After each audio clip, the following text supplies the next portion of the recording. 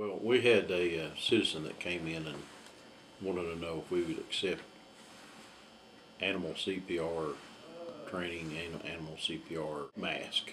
It's kind of one of those things that you just don't think about, because usually we would take something similar to this and use it to just hold it over the dog or cat's snout if we have a fire and they're smoking.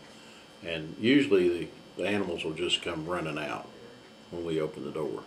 I've had times where they just about knock you down, but times that we also find them that they're a little, unconscious or just really not feeling good.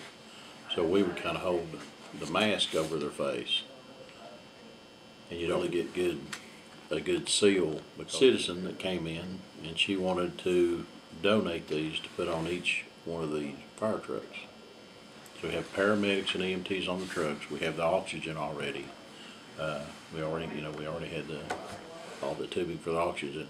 We didn't have specific masks for pets, and these are actually quite good. They have animals inside, and it gives them a real good shot at getting out. Because I'd say we average 1 or 2 a year, but that 1 or 2 times is somebody's family pet.